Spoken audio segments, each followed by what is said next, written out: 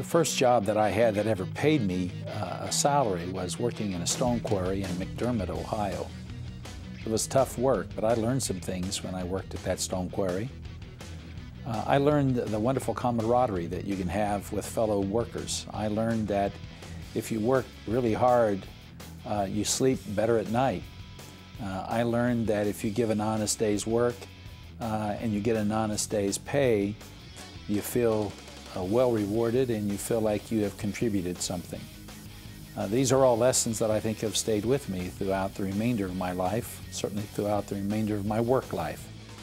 That you ought to have a good time with the people you work with, that you ought to work hard and try to do your best for your employer, and that if you work really hard, it's easier to sleep at night. Those are lessons that I learned as a young man, and they are lessons that have stayed with me throughout the remainder of my adult life, and I hope they are lessons that will help me as I try to serve out my term as the governor of this great state of Ohio.